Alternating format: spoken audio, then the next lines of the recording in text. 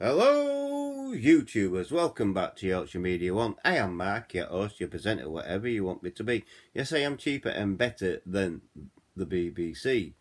So, it's the end of the month, and usually this is what we do at the end of the month. I do what I call Mark's mental health journey. In other words, I talk about my own mental health, nobody else's. A disclaimer is I am not a medical doctor.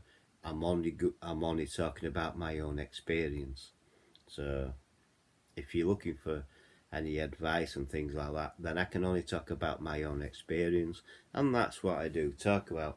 And a bit of a recap for my new subscribers and subscribers who may not know, or for other people who may just be wanting to watch this video for the first time. I will be talking about my own mental health and things like that. I do say how I got the help and things like that. And it's as simple as that. I do suffer PTSD and anxiety and things like that, and I do have clinical depression as well. I do suffer from paranoia. I do get paranoia in tendencies and things like that, which my girlfriend Jen will have to put up with and things like that. But so far she has put up with it. And since I met Jen, I must admit my mental health has been a hell of a lot better. It's been a hell of a lot healthier. I haven't. How can I put it? Well, I just haven't been down. I've been happy and up sort of thing. And that when anxiety does, it can be debilitating and things like that. I have to build I have to build up to going out and things like that, and I have to want to go out as well. And yeah, on your own, it's easy to put things off. But if you've got somebody outside you saying, "Come on, let's go out," and then you do it, don't you? Yeah, I mean, well, I do. Once I'm out there, I'm fine, I'm all right. But it's just getting there and getting things done and things like that. And also, I must admit, since I've met my girlfriend, like I said, my mental health's been a lot better. I've been able a lot more chirpy and happier and things like that. I haven't been thinking about suicide or all like that. Yeah, I mean. But I have been concentrating on trying to help people who have got mental health. Who, if for some reason that you want to talk, then comment below this video and talk basically. And that I don't think anybody would take the mickey. Well, I wouldn't take the mickey. I do take things quite seriously when it comes to mental health and things like that. I think, especially men's mental health. A lot of men don't like to talk about the mental health. I'm different. I think by talking about it and by letting people know how I feel and how I am, it does me the power of good. It really does. Like I say, it is good to talk, and a lot of men think mental health is a sign of weakness and it's something to be shameful about. No, you're wrong. Mental health is not. Don't forget, mental health. You don't choose mental health. Mental health chooses you, and things like that. And you can, you can get any kind of mental health at any time. I mean, it can all start with trauma and things like that. And I have had trauma in my early life, and I've also had trauma going back. Going back 10 years to 2013, where they had a car crash and near-death experience and things like that. And yeah, all this can have a thing. And I was diagnosed with PTSD in hospital, and I also was very recently diagnosed with anxiety when the lockdown began. My doctor, he ran through it, and he says, I need I need for you to fill this questionnaire out. And I filled it out, I answered it, and he says, yeah, you've got you definitely got anxiety and things like that. And I started going to a discussion group and talking and things like that, and it does really help. And that's how come I started off doing my mental health, because I think a lot of people should take mental health seriously, and that, because there is big, there's issues where everyone's got with mental health, and it's just knowing where to talk and that. And I think if you see someone talking about it like I do on here, then most probably it would encourage you to talk about it as well, and tell your family and tell your friends and things like that, because they really need to know. That's your support system. When you think about it, you got your friends and you got your family, especially your close friends and things like that. I mean, I've got a friend who I've known for 40 years, and I can tell him almost anything and things like that. And then like I say, I found Jen, my girlfriend, Jen V72. I found her, and she listens and talks to me and things like that, and if needed, she would advise me and things like that. But since since I started a relationship with her, my mental health has been a hell of a lot better. I've been a hell of a lot healthier and things like that. I haven't been as down and miserable. I get tired and I get argumentative, lack of sleep. That's down to me going to sleep and having nightmares and waking up and then not going back to sleep and things like that. Because I do dream of the car crash, nighty, day in, day out. It's always in my head. Every time I close my eyes, it transports me back to that particular time, and I go through it and go through it and go through it. And then I wake up, and then I don't want to go back to sleep and things like that. So, I mean, it is a car crash what's stuck in my head.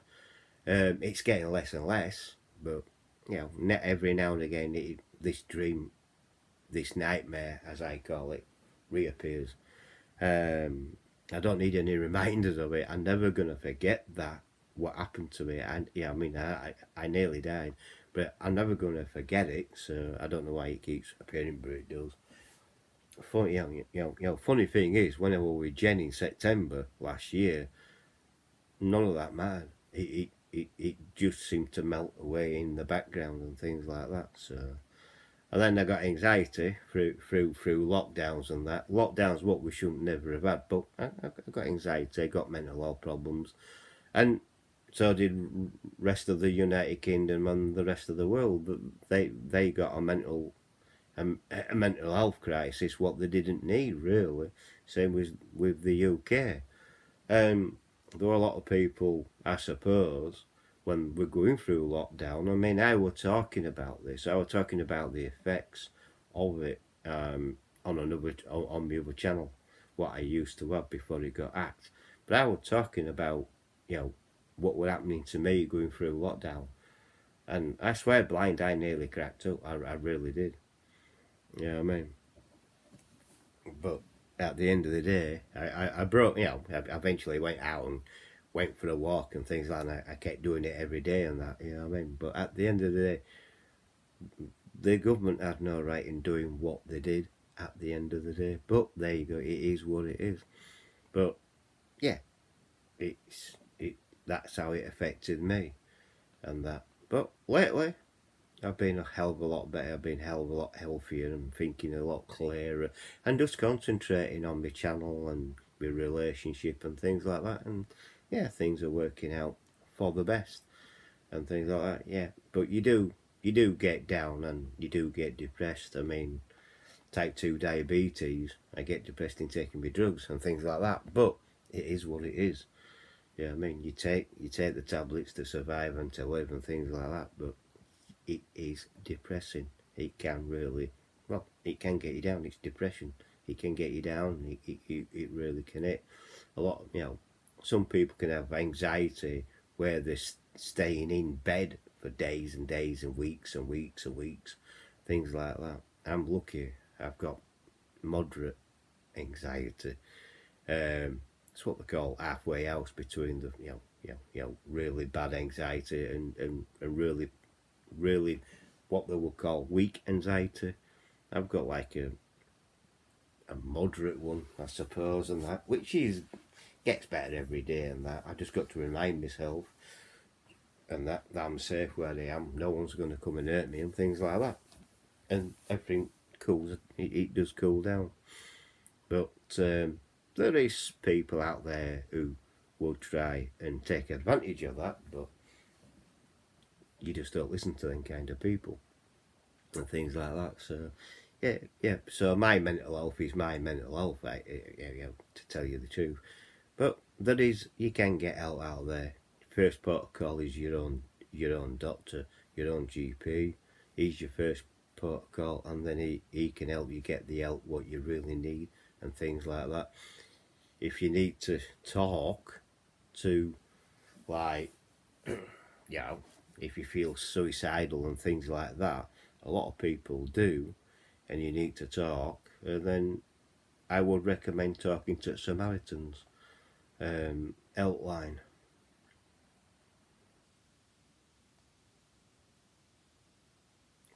I would only say 116 123.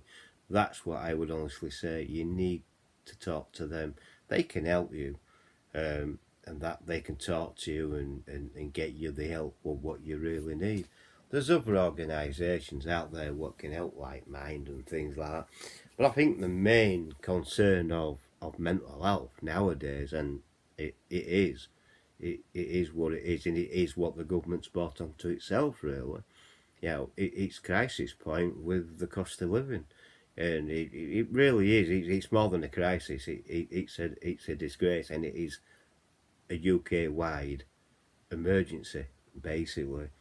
And you've got charities like the Twistle Trust and things like that who help and stuff like that. But I mean, all this uncertainty and things like that of, are you going to be working next week and things like that? You know what I mean? Are you going to be earning enough money so you can do the shopping, so you can feed yourself and put money on the table for your family? And I feel sorry for people who have kids at this moment in time at home, and they're struggling to make ends meet, and that can cause a mental health issue and depression and things like that. And it also can drive a person to try and take their own life. That's why I direct them to the Samaritans helpline 116 123 to try and help them ease that burden, just to talk. I mean, the Samaritans are trained in this kind of thing, and that everyone who volunteers for Samaritans does get trained how to talk to people, how to give them lip service and things like that. But it is something what we cannot take for granted anymore. I mean, you get a lot of celebrities saying, oh, well, I'm depressed and things like that. Yes, a lot of celebrities are depressed and can be depressed at a certain time. I mean, there is famous people who've taken their lives because they didn't know where to turn, or they couldn't, or they felt uncomfortable in talking about it and things like that. You know what I mean? So it can be really bad. And I thought if I talked about it, it may help others to do the same. So if it helps one person, I'm happy and things like that. So if you're still here after me jabbering on about mental health and things like that, then please feel free to like the video. So please like the video, please subscribe if you know, hit the bell icon, that will let you know when I'm uploading another video. Please come back from please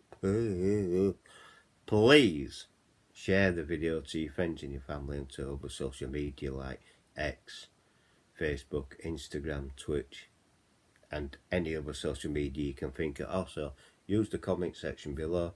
I do and try and answer all comments as much as I can, but there you go. You know what I mean? Now you know why I talk about my mental health. It's to help me, and it is also to, just to say, me talking to this camera helps me a lot. It keeps me sane, basically. It really does. Thank you for listening, and I'll catch you on the next video. Bye for now. Catch you all later. Bye.